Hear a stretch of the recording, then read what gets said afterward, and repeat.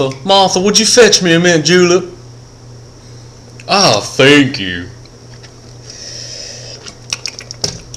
I dare say that her mint juleps are to die for. Now, anyway, I am Chamberlain White, the wealthiest billionaire on this side of the mighty Mississippi and the other side of the mighty Mississippi. Now, what I'm here today is to talk to you, each and every one of you poor folk out there in America. The royal wedding.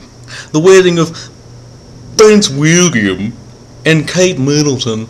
I would like to issue my highest regards to my fellow royalty. Now, I'm not the sovereign of this nation, but I do own 10 mansions and half of the eastern seaboard, so I would like to extend my gratitudes to the royal family and the wedding.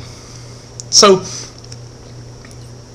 Prince William, heir to the throne of England, please accept my gift of 10 limousines lined with the finest of zebra fur for you and your lovely wife.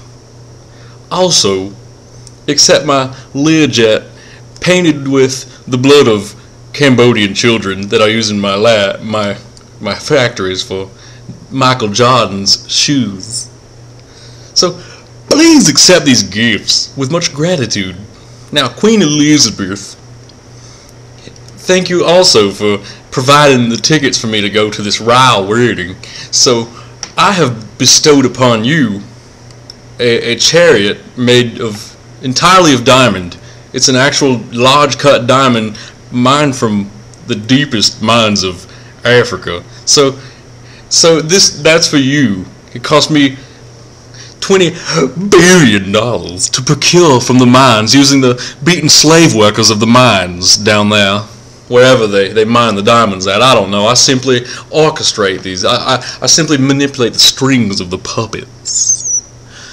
So I will be seeing you, royalty, there at the royal wedding in a couple days. Allow my leopard-lined Learjet to land in Burberry Palace or wherever you guys are getting married. Also, I would like to buy that palace after the wedding, if that doesn't bother you. So, this is Chamberlain White, and I will see you, rich people, not you poor people, because you poor people can't afford to go to the royal wedding, so you'll be watching it on Fox News. So I will see you, top 1% of the upper echelon of rich people, at the royal wedding. Peace.